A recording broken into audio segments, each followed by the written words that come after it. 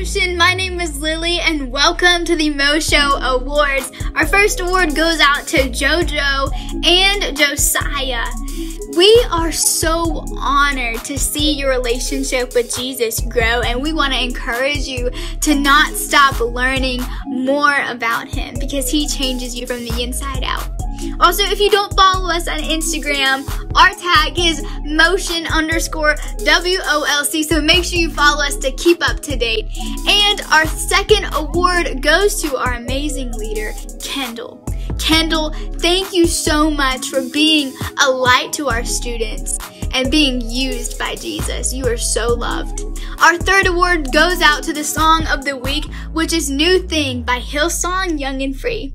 And New Thing reminds me that Jesus never stops refining us. He never stops teaching us new things, and we are always being made more like him. What was the last argument that you were in? Maybe it was with a brother or a sister. Maybe it was with a friend. Do you remember what you were arguing about? I know for me, I am a middle child, so I grew up with an older brother and a younger sister, and there was moments when we argued. And I can remember in those moments of arguing, I always just wanted to be right.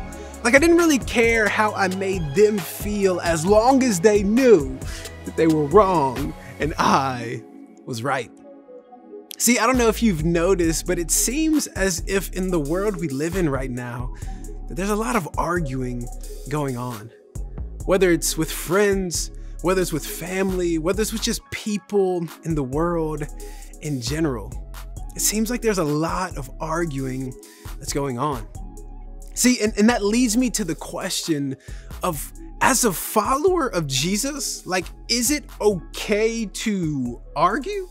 Like, as a follower of Jesus, being someone that wants to be like Jesus, is it okay to argue? See, whenever I have moments, when I have questions about how to be a follower of Jesus, I always go back to the Word of God. I always go back to the Bible. And I want to encourage you that anytime you have a question about being a follower of Jesus, that you too can go to the Word of God. See, as I went to the Word of God, I was able to find out that the Bible does have things to say about arguing. Like, arguing is not something that just started, but rather it's something that's been going on for years and years and years. And the Bible actually has something to say about it. In the book of James, chapter 1, verse number 19, let's read what the Bible has to say. It says, "My dear brothers and sisters, take note of this. Everyone should be quick to listen, slow to speak, and slow to become angry." Did you catch that? That it seems as if the Bible isn't as interested in arguing as it is interested in loving. That as we are slow to speak, slow to become angry, as we are quick to listen, that we actually can begin to show others love. I want to just bring out those 3 points. Number one, that we are quick to listen. Being quick to listen simply means that you seek first to understand, then to be understood. What does that mean? That means you care more about hearing what the other person has to say than you do care about winning the argument. That we must be quick to listen, but also slow to speak. Being slow to speak means that we think about what we say before we say it. And I know that at times that can be difficult, because for me, that's even difficult at times. But I believe that that's what Jesus desires for us to do. To be quick to listen, to be slow to speak, and to be slow to become angry. See, being slow to become angry means that we care more about the person than we do about the point. Like, we care more about the person that we're having the conversation with, so we want to love them. We want to care about them. We're not just concerned with winning an argument. I know I've been there before, and maybe you have too.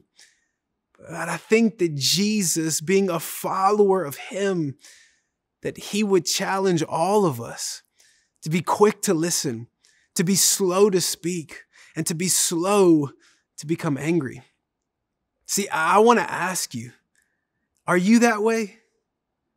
Are you one that is quick to listen?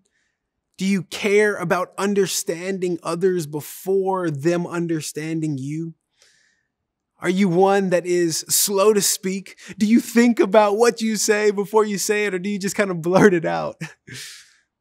Are you slow to become angry?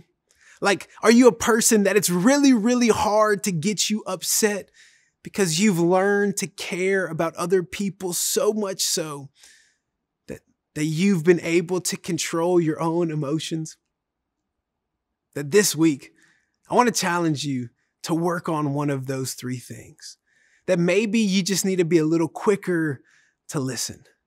Or maybe you need to be a little slower to speak. Or maybe you need to be just a little slower to become angry. See, the cool thing is that Jesus demonstrates this for us. Jesus is one who is quick to listen, who is slow to speak, who is slow to become angry. Jesus gives us an amazing example of this. And for us, as followers of him, well, we want to be like him too.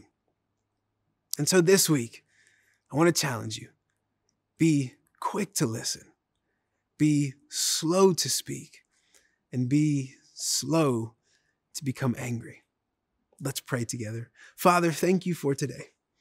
Thank you, God, that you are one who is patient with us. You are one who is kind to us. Thank you that you love us so much that you didn't want to spend eternity without us, so you sent Jesus to the earth for us. That you gave Jesus to us. And Jesus, we thank you that you died on the cross for us, that you rose again on the third day, that you restored our relationship with God. And we thank you that you are patient with us. We thank you that you are kind with us. We thank you that you love us.